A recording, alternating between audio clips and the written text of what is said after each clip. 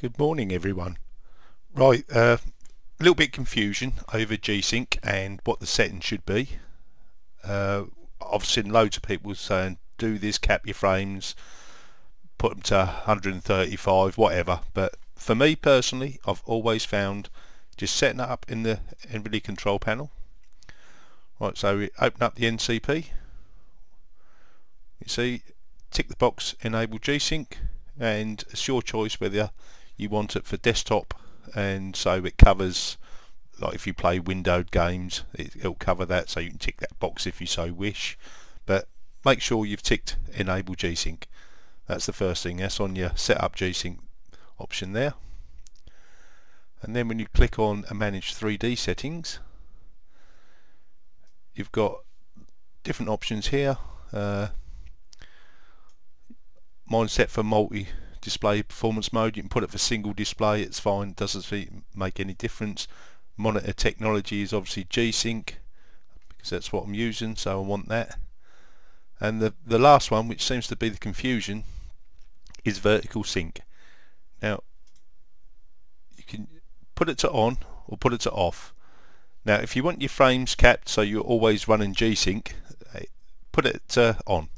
That way, for me, I've got the ROG Swift monitor that will keep it at 143.5 frames per second, so it's always in the boundaries of G-Sync doing what it's supposed to do, which is tear free, stutter free gaming.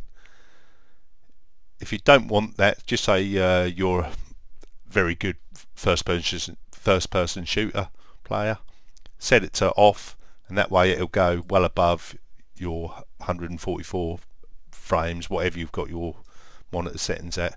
It'll go right to the above, and G-Sync then stops working. But for me, I'm not very good at first person shooters. I like the tear free option, so vertical sync on, and off we go. Because of there'll be an option to click apply there, but because I've already got it set, it's not there. Right, so when you fire up a game, you need to then make sure, let's find something nice and simple. Tomb Raider, that always loads quick. Let's have Tomb Raider. There we go. Ooh, let's fire up that quickly.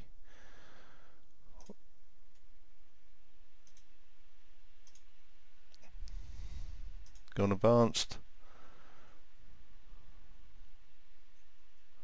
I'll better quickly set my monitor because I haven't got it, but I'll show you how it works.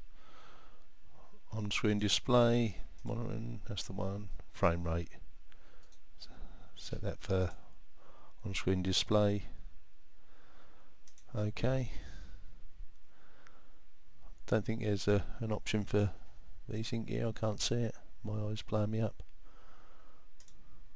V-Sync off, right, okay. Play.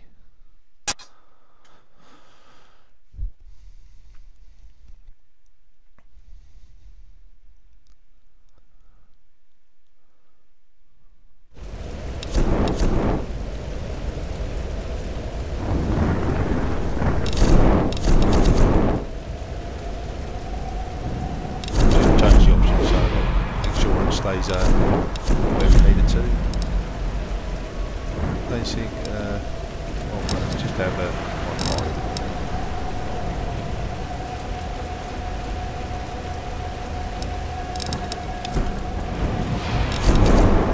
Right, okay, now when we start the benchmark, we should see frames never go over 144.